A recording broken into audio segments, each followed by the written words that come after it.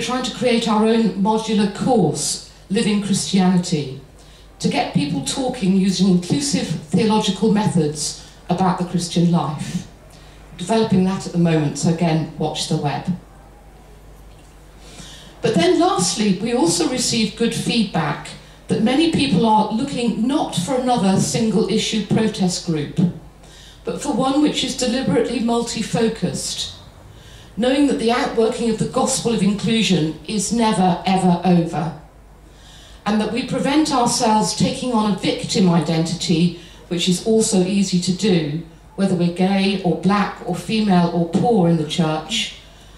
We cannot take on a victim identity simply by seeing that the person in the next boat is usually in as much deep water as we are, but in all likelihood over a different issue which more affects their own life.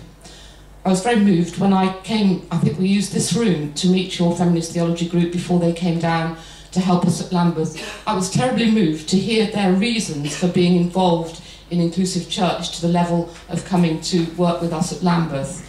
Hardly any of them were straightforward, hardly any of them were to do with the sort of hot political topics of the day, but they all had individual reasons for understanding what it feels like to be excluded, which of course we all have. There is a lot of work to do, work which we want to outline on our 5th birthday and get your ideas and blessing on our route forwards. It's work also for which we desperately need funding, so you'll find in our leaflets tonight standing order forms in case you feel you can sponsor us regularly with however small a sum. If you're an expert in creating fundraising events and are willing to take one on, or you know about grant-making foundations to whom we can apply, then please come up to me afterwards and tell me, or see Giles or Pog at the end. But meanwhile, back to our particular theme for tonight.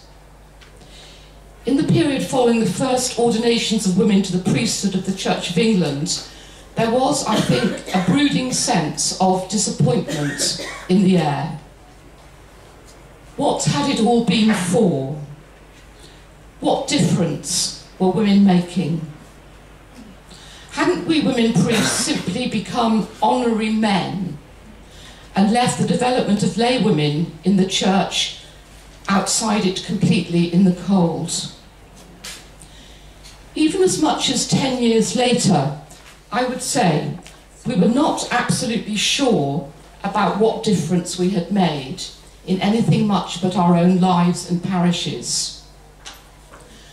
That is certainly not the case now.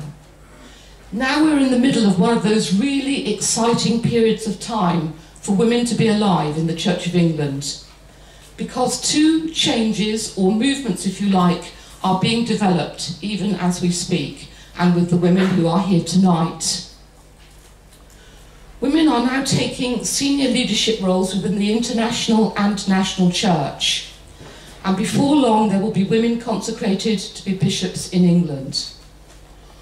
One person who's worked almost her whole adult life to see this happen is Christina Rees, writer and broadcaster, chair of National Watch, and to our great pride, a trustee of Inclusive Church. She's here to tell us what's happening on that score.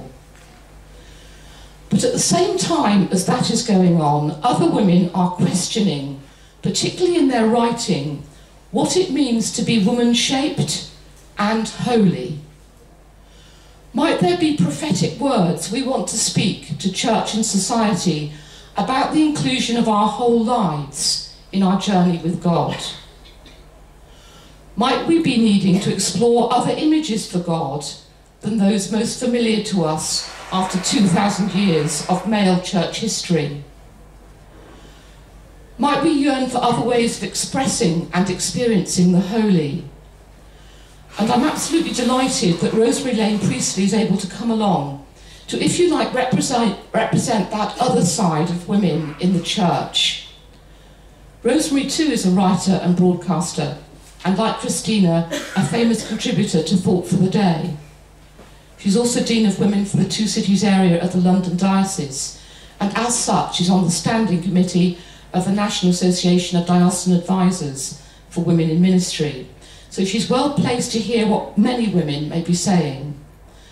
Christina and Rosemary, of course, can't be typecast in that way. They each do what the other does as well. But they nevertheless do stand, I think, for those two main strands within the church.